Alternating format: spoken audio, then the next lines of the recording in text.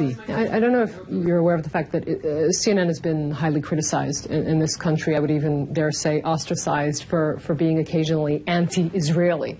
But I wonder if, every word uttered on MSNBC would be, beloved by every Israeli watching. There'll be some things, I'm sure, that may get under people's skin, and there won't be others. I just want us to be fair. I want us to be smart. I want us to have the facts.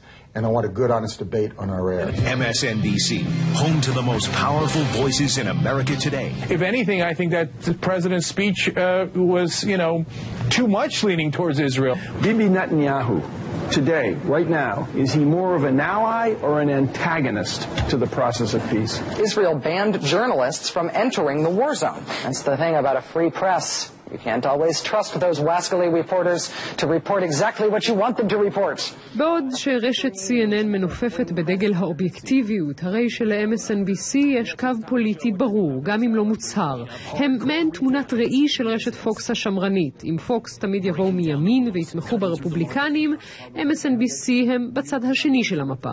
באמריקה כל אחד בוחר את החדשות שמתאימות לתפיסת העולם שלו. Leading off tonight, leading the circus.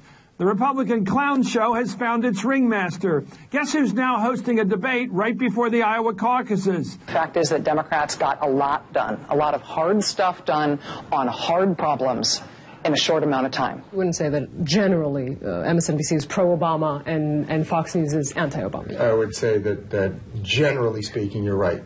But it's a little more subtle than that. But for many years, the media has been derided for being liberal and biased. And finally, MSNBC came out and said, you know what? We're liberal and biased, and deal with it. Would you agree with that?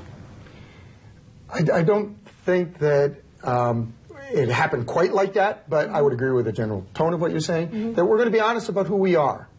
And not all programs are going to be like that, but those that are going to say it and say, look, that's who we are. At CNN, we take you beyond borders. CNN היא רשת עם פריסה בינלאומית. MSNBC עוד רחוקה מזה, אבל יש לה שאיפות. באמריקה היא כבר מנצחת. רצועות הבוקר והלילה מובילות בין ערוצי החדשות. יותר מ-CNN, יותר מפוקס. המתכון, אגב, בעידן הרייטינג מאוד מפתיע. כמה שיותר רציני, יותר טוב. Our channel is for news junkies, people who love the news or are passionate about it or want to hear about it. Did you actually say that MSNBC has a monopoly on smart people? I think I did. I think it's a good line. Being smart is good business, and the smarter we are, the better. And once we decided that, that depth and analysis would work, we soared. פיל גריפין, נשיא MSNBC, הוא איש אופטימי. יש שיאמרו אופטימי מדי. הוא מאמין שערוץ חדשות יכול להרוויח הרבה כסף גם בעידן האינטרנט. הוא מאמין שאפשר להציג את התמונה המורכבת של הסכסוך הישראלי-פלסטיני. והוא מאמין שישראלים יצפו בו, ולא רק כדי לכעוס. We're not out here to get the approval of the Israeli government. Right. Obviously, you have a very tough prime minister, but we cover the news as we see it. And I think it's important that people the single most important is to get a sense of what's going on in Israel and how people feel. But it would probably mean that the Prime Minister would be more comfortable on Fox News than he would be on MSNBC.